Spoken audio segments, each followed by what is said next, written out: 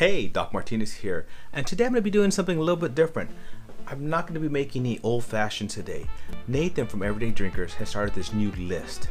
It's his top 10 dream bottles for his dream bar. And so today I'm going to do my top 10 dream bottles for my dream bar. Now it's funny, before I started writing down this list, I've always had a kind of list in my head. So I've had this dream list for a little while. So because I've had this list for so long since I've started this bourbon journey, I've been lucky enough to acquire some of these. So I already have some of my dream bottles. Let's start this top 10 dream list. So first on my list, Heaven Hill 17 year. Now, I was hunting for this one for most of this year. I actually just recently acquired it, so I was super excited to be able to get this. As you can see, great presentation. Love the way the box opens. And I've already tried this one, so I've already been able to, break this one open and drink from it. I was lucky enough to have a friend, Chef Javi, pair a meal with this, so I got to taste this with a wonderful meal. Thank you, Javi. Now, number 9 on my list, Blanton's Gold. So Blanton's Gold, when I first started collecting bourbon, or first, becoming a connoisseur of bourbon, Blanton's was one of the first ones I was lucky enough to drink. Now it wasn't Blanton's Gold, it was Blanton's Single Barrel, but I did really enjoy it. I know there's a lot of controversy out there, but I think for a beginner, it's a great bourbon. I also think there's a lot of, controversy with it because, they're all single barreled, that everyone does taste differently. So maybe you get a batch that just doesn't fit you, but I was lucky enough the first time I tried it, I really did like it, and it got me thinking, I want to try more bourbons. So of course, when I started looking into it, I saw gold. So who doesn't want gold? I love gold!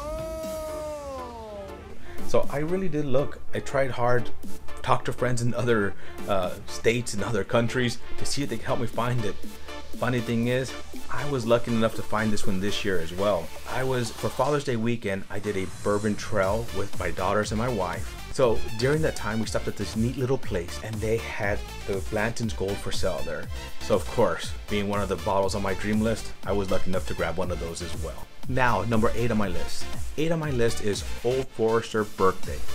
I don't care which edition. I've never had the pleasure of trying one, so I've not tried one yet, but the reviews for all of them sound so amazing that it's on my list because I definitely want to try that. So hopefully sometime soon I will get to try one. Don't care which year, but I think that would look great on a shelf, so it is one of my top 10 dream bottles. Next on my list. Now, my favorite line of bourbons from the beginning was Weller's. I know a lot of people don't like Weller's 12 and complain about it, but Weller's 12 was actually one of my first favorite bottles. And then it became highly allocated and harder to find. So I got funny stories about that, but that's for a different video. However, Weller's Single Barrel is the next one on my list. So that's my number 7. I've never been able to try it. As I said, I've tried most of the other Wellers, but Weller's Single Barrel has not come my way. Have not seen it at any bars, but it is on my list. Would love to grab a bottle. Would love to just grab a taste. So my next one at number 6 is one I'm actually very excited about. I'm super excited about this one. It's Wild Turkey Master's Keep Unforgotten. Yes, that's the new one. And the reason I'm so excited about it is this year I made a drink where I mixed both bourbon and rye together. I thought I was doing something different, but later to find out that there's actually Burr Ryes out there. So I've been able to acquire a few bottles of Burr Rye. Love them all so far. So this year when Master's Keep came out and it was a bourbon rye mix, I was like, okay, that's for me. That's supposed to be the next one I get.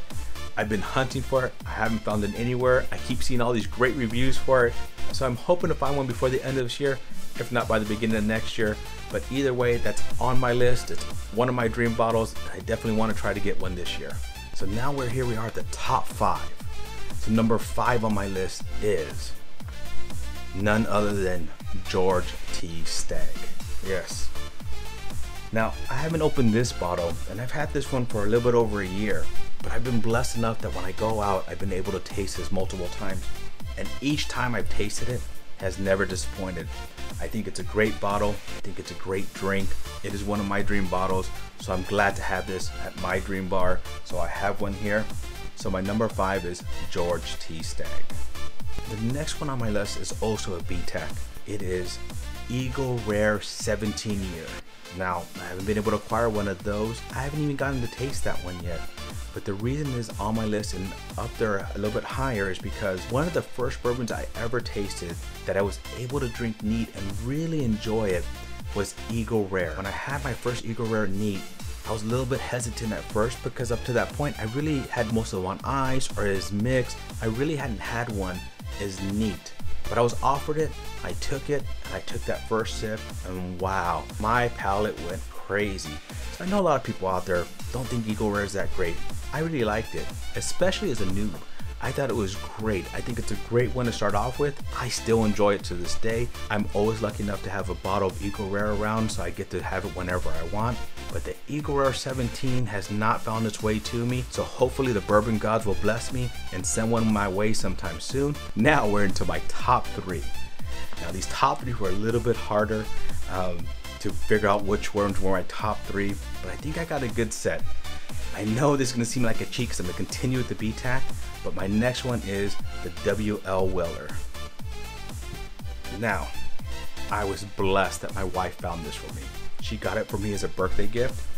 I don't even know if she knew really what she was getting for me, but somebody told her this would be one your husband would like. And when I saw this bottle, I was just so amazed.